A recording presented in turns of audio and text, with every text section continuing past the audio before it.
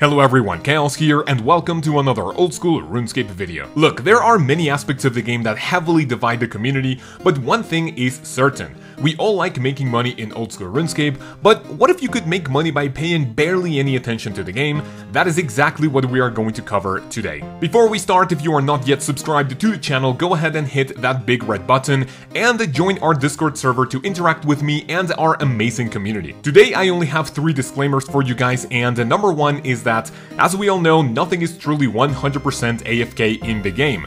But all of these methods are super chill, and I'll show you how much time you need to pay attention to your screen per cycle and how much money you can make. The second one is that I will show you prices and profit as of the time of making this video, and if you watch this in the future, there's a pretty good chance that all of these methods will stay relevant, but numbers will be slightly different. And last but definitely not least, since all of these are AFK, profit per hour is not going to be anything amazing, but you know, it's better than nothing, right? So without any further ado, let's see how to make money with the least amount of effort possible. Let's begin. For the first method, we need absolutely 0 requirements, and the only item you must have in your inventory is a pestle and mortar. You can use it on any of the items shown on screen to grind them automatically, and the crushed version of the item will always be more expensive than the original resource, because, let's be honest, no one likes doing this on their own unless you are an Ironman account. Now, if you want more profit per hour, you can manually grind all of these items, but since we are looking at AFK methods, just do it once per inventory to focus on other things. The items I recommend the most are bird nests, unicorn horns, and chocolate bars. And like I said before, for all of these methods, you are looking at how many seconds you will need to pay attention for every cycle, or actually per inventory, and how much money you will be able to make per item or even per hour. So, on to the next ones. I always like to make guides like these following the skill order, and up next we have melee and possibly ranged if you don't care about buying ammo for your weapons. But obviously I recommend melee for this one. You can go to the Catacombs of Korend, attack all Dust Devils at once, and with Auto Retaliate on, you can wait for your character to kill all of them, for you to pick up all of your loot, then alch separate items, and then repeat the cycle. The general rule of thumb for this method is to find a place where monsters are either aggressive or in multi-combat areas, and for you to equip prayer-enhancing items for prayer to drain at a much slower rate. If you want to test other creatures, I suggest gargoyles, carrasks, and even dragons under the Myths Guild. For magic it's a different story, and I will focus on one lunar spell that will be extremely AFK and even yield a bit of profit. A semi-recent update made it so the plank make spell converts all of your logs in your inventory into planks one by one, of course at much slower speed than if you do it manually like in the past. All you need are runes to cast the spell, money, and obviously mahogany logs.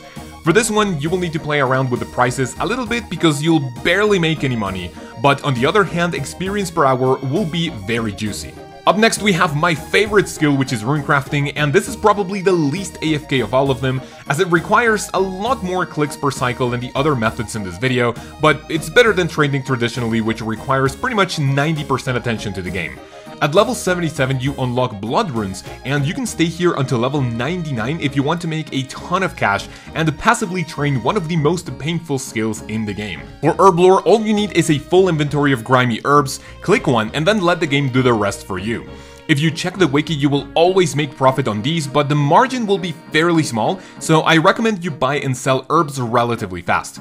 For this one, I will give you guys an extra money maker that's not as AFK as I would like for this video, but you can turn clean herbs and vials of water into unfinished potions. These will also most likely always give you decent profit, but because you can only do 14 per inventory, it will require more attention than the previous one, so give this one a try if you want. For crafting we have 2 options, starting with a very newbie and iconic one, and that is manually spinning flax like we did back in the day.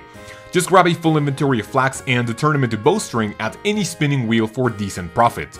For the second one, you can buy gold bars and turn them into bracelets, because oddly enough, those are more expensive than the bar itself.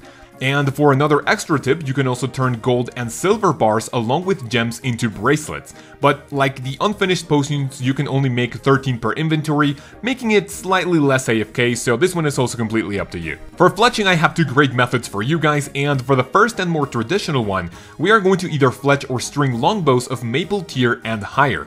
Don't even bother with lower ones because they barely make any money, or you will even lose some cash. Just like the previous two methods, if you fletch the bows, you can do 27 per inventory, while stringing them will be done in half the time and obviously will be less AFK. As for the second one, you can cut gems into bolt tips, and for this one you can also grab a full inventory and let your character do the work while you do something else. When you think of Hunter, I don't think there's anything super AFK, but the best option will be birdhouse runs. Technically, you only need to pay attention for 1 minute and then leave the birdhouses do their thing for 1 hour for you to get some decent experience per run and also get some nests for you to either sell or crush them for even more profit. For mining, you might think, here we go with the motherlode mine, but actually, even though it's a great option for AFK experience and money, let's be honest, you still need to pay a lot of attention to it because of the veins depleting every now and then.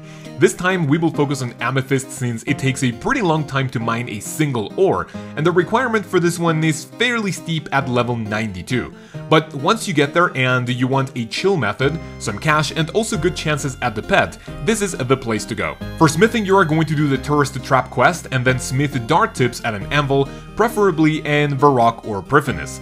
The reason for this is that darts are the best option for money making that come out of a single bar, as most other items will actually cost money to produce. If you want an even slower method, however, turning steel bars into cannonballs is just the thing for you. After the dwarf cannon quest, you can start making these at a furnace, but be warned that these are painfully slow and also not a lot of money per hour. Fishing is pretty much the definition of AFK money making, as we have tons of options to fish that will take a long time to fill up your inventory. You can start monkfish at 62, carambon at 65, sharks at 76, anglerfish at 82, and one final option, we are going to fish sacred eels at level 87.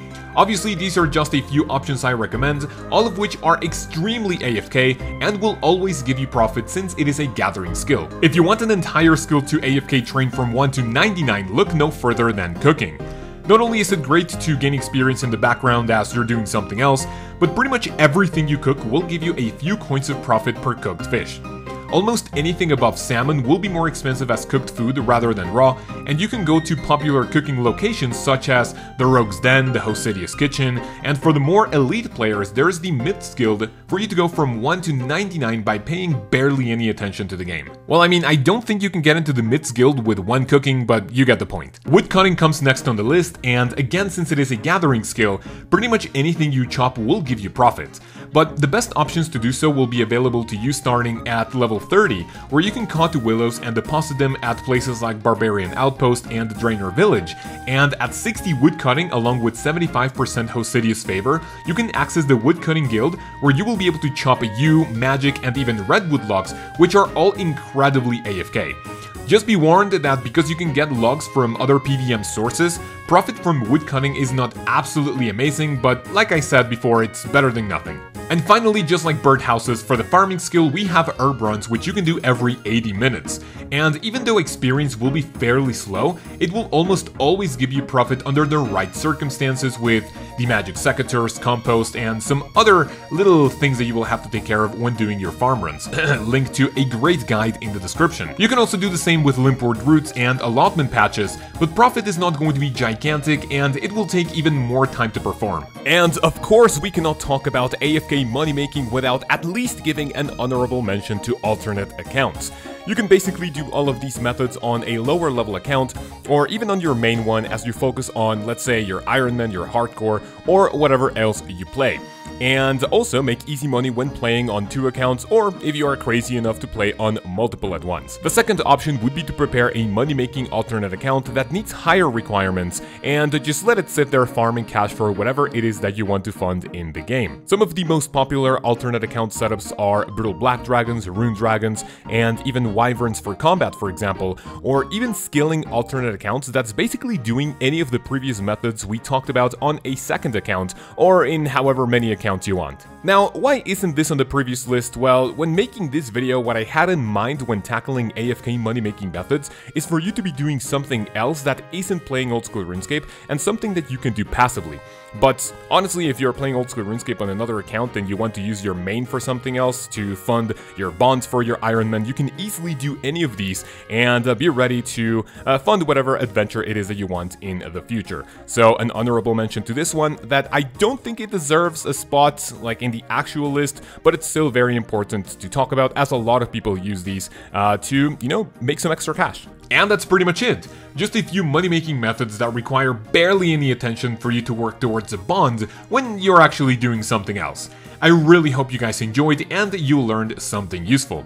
A massive thank you to all my channel members you're seeing on screen, and if you would like to support this channel monetarily, you can click the join button below and to check out all of the benefits that are rewards you can unlock being a sponsor of this amazing project. Once again, thank you guys so much for watching. I hope you have an amazing week, and I will see you next Monday for a brand new video. Peace!